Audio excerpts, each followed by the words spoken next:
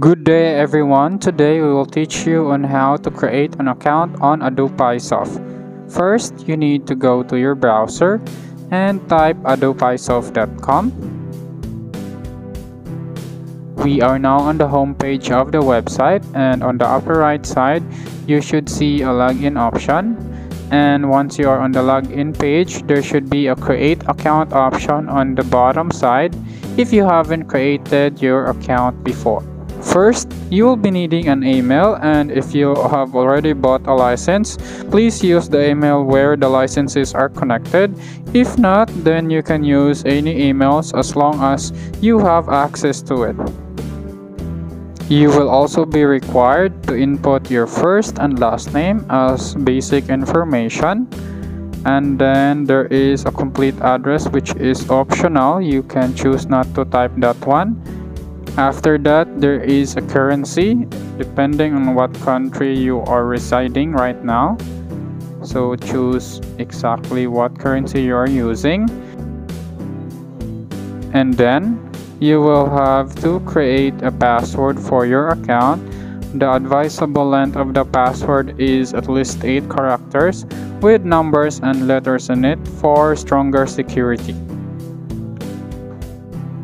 Once you have confirmed your password, click register and a confirmation code will be sent to your email. You will have to type that to verify that the email is yours on this website. Once you have clicked confirm, a success prompt will show up on your device hinting that your registration is successful and complete, and it will route you back to the login page where you can log in and monitor the status of your license keys, your account, and there are also many other options available on the website.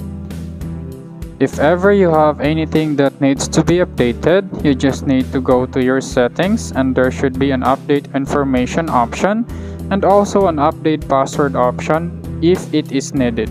If ever you forgot your password, we will show you the process on how to reset it. So first, we need to log out of your account and go to the login page again. And as you can see, there should be a forgot password on the bottom side with the reset password option beside it. You just need to click it in order to process the reset password. Once you click the reset password option, you will be required to type your email because a verification code will be sent to it in order to verify that the email that you are using is yours. After typing your email, click send and wait for the verification code to be sent to your email. Once you have received the confirmation code, input it into the website and proceed with the process of creating a new password for your account.